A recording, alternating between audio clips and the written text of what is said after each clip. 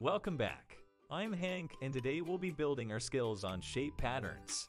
Luckily Hank has me to help him today. Look at all these piles of toys. What did you do here with these tiles? I made patterns. Patterns are sequences of repeating objects, shapes, or numbers.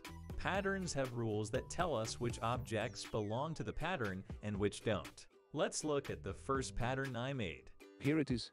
It's made up of circles and squares. After every circle is a square. Another way to describe the rule is that the circle is in the odd places and the square is in the even places. So the next figure in the pattern will be a circle. That's right. Let's look at another pattern I made. This one is a growing pattern. We start with the core, a yellow hexagon.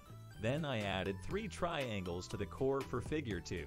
I added another 3 triangles to the core for figure 3, totaling 6 triangles. So the rule is add 3 triangles. These are like puzzles and I love them. What is the rule for this pattern? How many tiles will make up figure 4 if the pattern continues? What's changed from one figure to the next? In figure 1, there are 12 squares. In figure 2, there are 10 squares. In figure 3, there are 8 squares.